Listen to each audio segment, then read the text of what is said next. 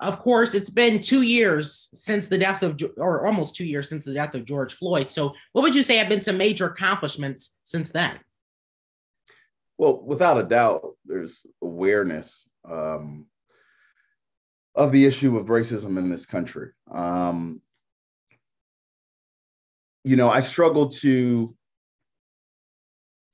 sometimes it feels like it's one step forward, two steps back, Jaden.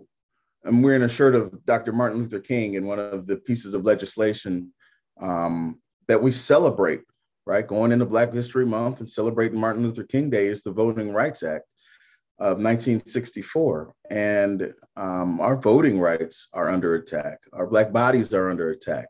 Our history and our schools are under attack. And our just simply livelihood is under attack. So, I am an optimist, right? And I really try to be, but the sophistication of white supremacy in this country is nothing to be taken lightly. In the way that white supremacy reinvents itself in different forms to threaten our very livelihood, our dreams, our past, our present, and our future, right? And so,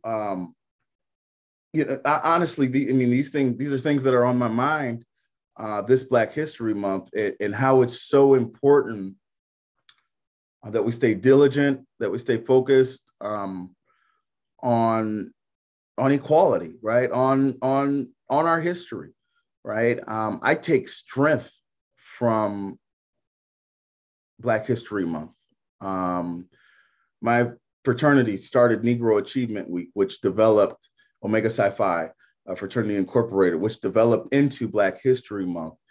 And it is only through those stories, right, that I can still be standing here saying that, like, we shall overcome, right? Because I know my predecessors and the people, every generation of Black folks have had to do work like we're doing right now, right?